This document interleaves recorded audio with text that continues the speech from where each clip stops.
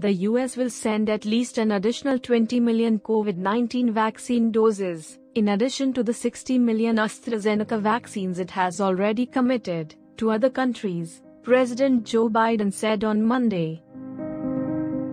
Though there are no indications of the proportion in which these 80 million doses will be distributed and to which countries, it is reliably understood that India will be among the recipients.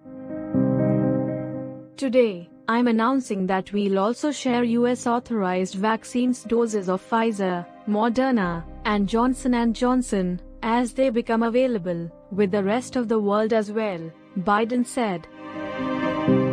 It's the right thing to do. It's the smart thing to do. It's the strong thing to do, he added.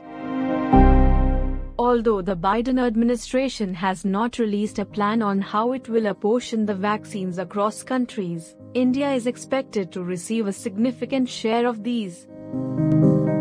Mr. Biden said the US would have secured enough vaccines for itself by the end of June. The United States will share at least 20 million of those doses, that extra supply, with other countries, Mr. Biden said. This means over the next 6 weeks, the United States of America will send 80 million doses overseas. Mr. Biden also announced a new milestone in the US's fight against COVID, a decline in COVID-19 cases in all 50 states for the first time since the pandemic started. News Desk.